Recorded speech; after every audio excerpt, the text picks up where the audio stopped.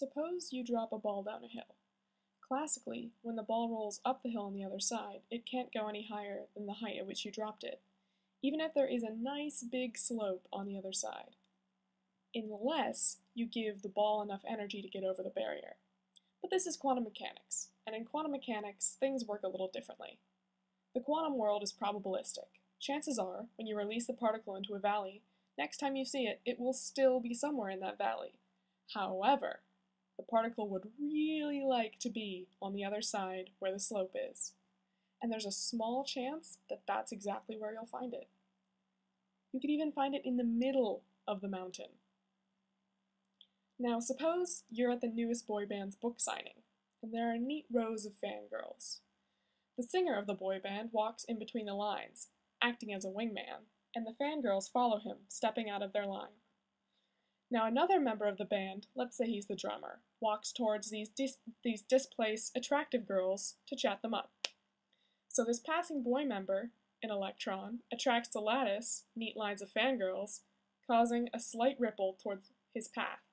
Now the other boy band member, electron, passing in the opposite direction, is attracted to that displacement. But Catherine, you might ask, how do mountains and fangirls come together and help me understand the Josephson effect? Well, thanks to the mountain, you now understand quantum tunneling, and the fangirls let you understand Cooper pairing. Now we've got a young college bro. He's at Caltech. Let's pretend that Caltech and Stanford are both equivalent. Stanford wants him to move from Caltech. Come here. Why? You're the same. Oh, please. But I have nothing to gain by moving. My environment would be the same at Stanford as at Caltech, and I'm already at Caltech. We will pay you to come here. $300. Higher. $1,000? Alright, deal. I'm there. Now let's backtrack. The young college bro is back at Caltech, and Stanford wants him. But this time, his best friend says, "Hey, I'm moving to Stanford. I'll miss you." "I'll come with you. I don't want to lose you." And no bribing was required on Stanford's part.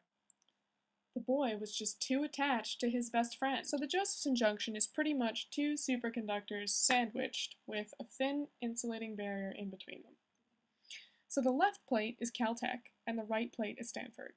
The loner college bro, or singlet electron, needs bribing, initial voltage, before he can form a current across the barrier. Josephson predicted that the college bro and his best friend, Cooper-paired electrons, would need no bribing, initial voltage, to cross the barrier. And he was right.